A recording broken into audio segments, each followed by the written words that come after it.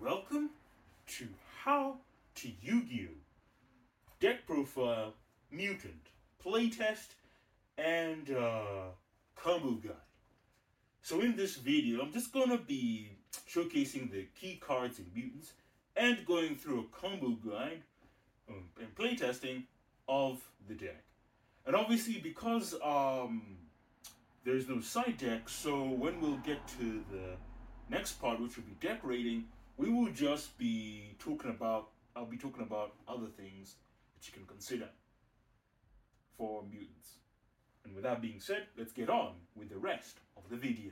Let's talk about the main deck with the first main deck monster, one of our key main deck monsters, Mutants, Mutant M05. So what is that effect? Please, that's right. So what is that effect? If this card is normal or special summoned, you can add a mutant monster from your deck to your hand. Except Mutant M05, you contribute this card and banish one card from your hand or face-up field to special summon one monster from your hand or deck, based on the banished card. Got to catch them all. If you banish a monster, you get Mutant Beast, banish a spell, get Mutant Mist, banish a trap, you get Mutant Arsenal. So let's look at the targets that you can add with Mutant M05. So Mutant M05 is quite interesting. So you can add mutant monsters such as Mutant ST46 or Mutant GB88. You can add Mutant. You could also special summon it through various ways. Mutant Beast by banishing a mutant monster, Mutant Arsenal by banishing a trap, and Mutant Mist by banishing a spell. And that's really it when it comes to, the mutant monsters that I mentioned in Mutants. Let's move on. Okay, and so we have the next mutant monster, Mutant ST46. So what is this card's effect? If this card is normal or special summon, you can add one mutant spell or trap from your deck to your hand. When nothing ruins the game plan. So what are the mutant spell or traps that you can add? You can be adding this, Mutant Evolution Lab, or you could be adding this trap, which is one of the best traps, in my opinion, for the mutants have, which is Mutant Cry. I'm getting emotional. Hopefully you'll not be doing that as you play this deck. But essentially, that's pretty much it, really. Okay, so here's our final key monster that I mentioned in Mutants, which is going to be Mutant. Now, Mutant is very important. And one of the things about Mutants and how it works is Mutants' playstyle really is based off of video game boss monsters, where in video games, boss monsters usually damage themselves. You usually do a lot of damage to a boss monster, and the higher damage that you do, the stronger that it gets, and over time, especially with tough boss monsters, they have these special attacks and stuff like that. So this is a strategy or something that Konami's implemented into Mutants, but unfortunately doesn't work. I find this rather odd. But we see here with their best monster, which is a mutant, and its effect is that you can be able to special summon one of the level 8 mutant monsters, which is either Mutant Beast, Mutant Arsenal, or Mutant Mist. Now, usually you'd be able to, with the ST46 and Mutant M05, is that you would use the effects of tributing it, banishing a monster spell or trap to summon the corresponding level 8 monsters. But what Mutant does is that you pay life points, and then you banish the monster spell or trap, and then you can just special summon them directly. And that's essentially how it works. So you pay life points via the attack points of the level 8 monster that you've summoned, and that you're going to summon, and just special summon it on the board. So no pain, no gain, really. And that's essentially it. Yeah. So let's go to the secret spice that I personally have in Mutants. Crossbreed. Now, what is its effect? Banish 2 monsters from your hand or face up field with the same original type and attribute but different names, and add one monster with the same original type and attribute as those monsters but a different name from your deck to your hand. This has got to be the only spell in Yu-Gi-Oh! That can work in Mutants. That's really convenient. This is spell in any deck, any other deck, or any other way in Yu-Gi-Oh! Is absolute trash, and it's the only deck that it can actually work in, which is a feat in itself. So Crossbreed is a great card for mutants and is one of the best searches that they have in the deck, as all its effects benefit mutants in a significant way. And that's about it when it comes to mutants, with their key spells anyway. So let's go to some other keys. We'll talk about Emergency Teleport. Emergency Teleport is a really great card in mutants, as it allows you to special summon from your hand or deck Mutant ST46 or Mutant M05. You're so sexy. Could special summon Mutant. Being able to special summon a mutant from your hand or deck without committing to a normal summon is definitely really nice and really good, and allows you to just go into more plays that you couldn't go to before. So definitely I would say a staple in any mutant deck. Here is one of my spicy cards, which is DDD Designator.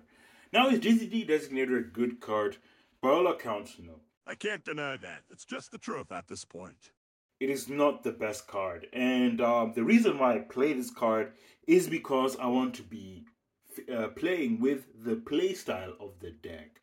The whole point of my mutant deck is to focus on the strengths on mutants. It's not about making it the best deck, it's about making it more mutant-like and actually doing mutant things.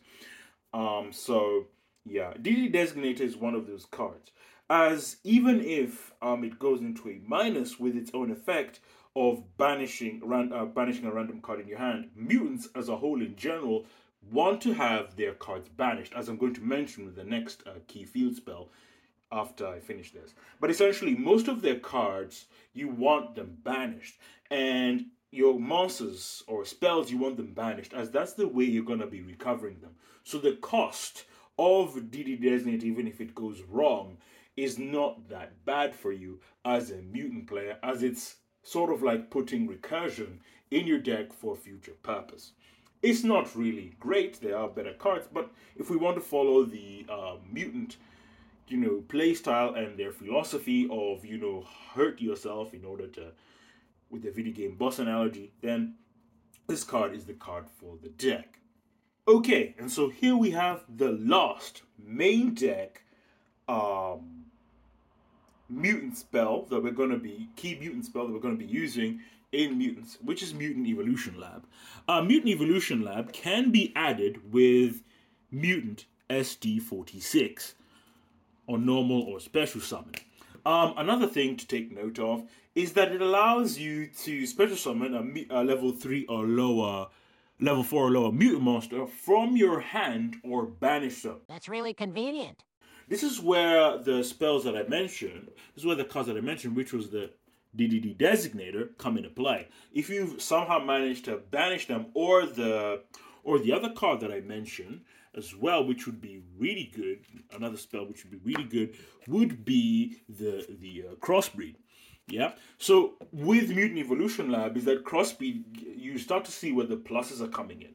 Crossbreed allows you to search, you banish 2 monsters, and then you add the mutant monster that you need. Activate Evolution Lab, you then get to special summon to then get another search, and you can see where this is going. You'll be able to generate some advantage, so that banishment would have some advantage.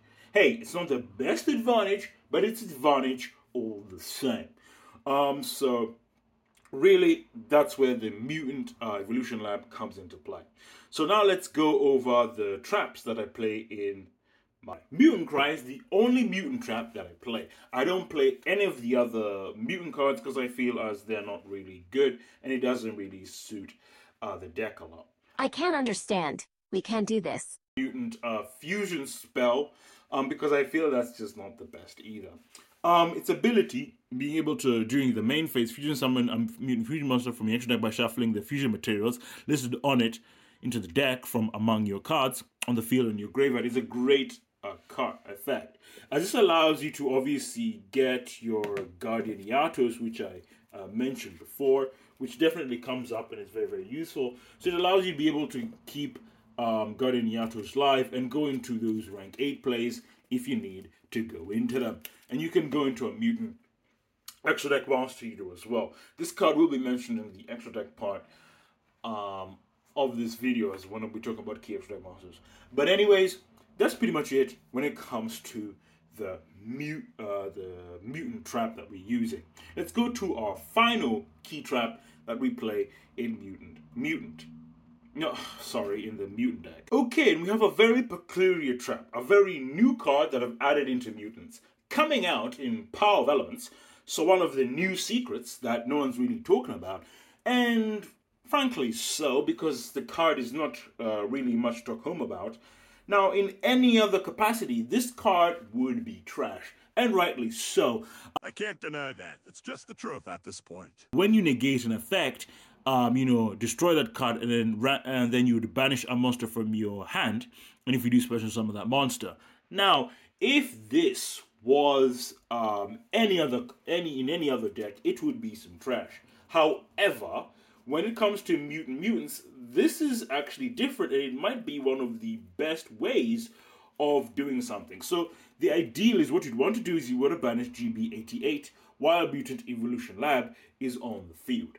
You'd be searching this, end your turn, hopefully set this card if you've been able to draw it on your turn 1, and on your opponent's turn, you would then activate Mutant Draco Utopian Aura, banish the GB88 from your hand, and then, on the next turn, special summon it, do whatever you want to do, and you'd be able to do loads of things. What this card does for the mutant deck is that it allows mutants to preemptively put a card in the monster in the banish pile that they need to be put there, which can access it turn after turn. And it negates the card and it sets you up in the future. And this is one of the things that needs to be considered with the mutant deck. So obviously, in any other deck, again, this card, or in any other capacity, this card is, as I can't reiterate, some trash. But mutants can make it work. And this is one of the things about mutants that's very interesting. They can make a very bad card work because of their weird mechanic. Monsters that we're going to be making as well. Mutant Synthesis, which we make with Mutant Gripe, Mutant Ultimus, and Topologic Trisbana. Now, Topologic Trisbana is one of those cards you have for the burn damage. As we can see with its effect is that if a monster is special summoned to link marker at points to banish all spells and traps that you control. Now, again, this really works well with the mutant cards. As you know, they want to be banished. So you're able to self-activate your mutant monsters. As you can see there with Ultimus. Ultimus's effect, when it's destroyed, you can add a mutant spell, mutant trap, and a mutant monster from your bandage zone back into your hand upon destruction. Mutant Synthesis, its effect, you can, when it's destroyed by battle or card effect, you can add one of your banished mutant cards, back to your hand. So you can see that Trisbana really just gives you that recursion that you need in mutants. Let's go to the last key monsters in our extra deck. Okay, let's start the playtest. So, hand 1. Draw. Mutant ST46. Draw. Guardian Iatos. Draw. Guardian Iatos. Draw. Mutant Cry. And draw. DDD Designator. Let's move that there. Okay, so with all of that, let's go through this hand. So, what are we going to do first? Well, since we control no monsters in our graveyard, we're going to special summon Guardian Iatos respectively, right? And put them there, right? And so what is the first thing we're going to do? We're going to overlay these two, right? Because we're going to really need that. And we're going to be making, in defense mode, Igon C. Kystrom. We're going to use its effect, obviously, if possible, right? To be able to target at random, target one monster card in the extra deck and banish it. Okay? Then, we are going to activate, going to normal summon Mutant ST46. with this card's effect, what we're going to do is we're going to add a mutant spell or trap. So the mutant spell we're going to activate is Mutant Evolution Lab. Okay? Then we're going to activate it here. So I'll just move here to the field spell section. As you can see there, it is activated there. Let me go back to here. So Mutant Evolution Lab is activated. We then have Mutant Cry. We're then going to set that down. I'm just going to go there and you see it's set. Quite convenient. And we'll just continue there. And then with the DD Designator, we will just keep it in our hand and end our turn. So this is one of the ways that you can end with your mutant deck. Let's go to hand number 2. Okay, let's do hand number 2. Draw. Mutant, mutant. Draw. Mutant, mutant. Draw. Mythic Water Dragon. Draw. Emergency Teleport. And finally, our 5th card will be DDD Designator. Okay, with that being said, let's go into the hand. So what are we going to do first? First, we're going to normal summon Mutant Mutant. We're going to activate its effect to banish Monster Rat. Take 1 card, so it'll be a monster, so we'll banish this Mutant GB88. And then we will special summon the monster, this bad boy, Mutant Beast. Let's move that there. And obviously I'll have to pay, life points equal to Mutant Beast attack points, which as you can see there's 2,400. Now, why would I do this and get this out? Well, we're going to be activating the effect of this Mythic Water Dragon in our hand. Oh, you're going to see where this goes. So, first of all, we're going to special summon Mythic Water Dragon. Why are we going to be able to do this? We're going to be able to do this because we control an Earth monster. How convenient. So we're going to be able to special summon Mythic Water Dragon. So let's, just zoom out a bit. And as you can see there, we're able to control Mythic Water Dragon and special summon it. We're then going to go into an overlay. And once again, without fail, we're going to make Igon C. Kystrom. If we can just make it there so you can see it quite clearly. And so with the hand there, we can do several things. We are then going to be able to do Emergency Teleport to either special summon Mutant M05 or Mutant ST46. In this position, at this moment, I feel we should be special summoning. We will activate it, obviously. So activate it and put it to the graveyard there. And we're going to special summon, a card that is really good, is ST46. You know what that card does. That's going to allow us to add a mutant spell or trap. So we're going to add Mutant Cry. We're not going to add that. And then, we're going to set that. And obviously we have 2 cards in hand. And then we are going to be able to end our turn and do all manners of things. Okay, so let's go to the 3rd test hand. Okay, and final test hand. Draw. Mutant Mist. Draw. GB88. Draw. Emergency Teleport. Draw. Emergency Teleport. Draw. Mutant Cry. This is a hand which is gonna be a bit different. So we're gonna take it to the hand. We're going to doubly activate Emergency Teleport, respectively, both of them. So each would summon M05 and ST46 respectively. So they go to the graveyard, and from our deck, unless they've gotten ashed, we will be able to special summon ST46, as you can see there, and M05. Their effects respectively. With M05, we're going to add Mutant, as you can see there. And with ST46, we're going to add Mutant Lab, okay? Which is pretty nice. Right. We're then going to activate Mutant Lab as you can see there. And if you remember, it is in our field spell section, as I'll go to it and you can see it there. And let's go back and just, zoom in into that. So anyways, because we control a mutant will activate the effect of mutant in the hand and special summon it, right? But here's where things go a little bit different. We're going to activate the effect of ST46, tribute itself to banish M05, right? So it's banished in order to special summon mutant beast, okay?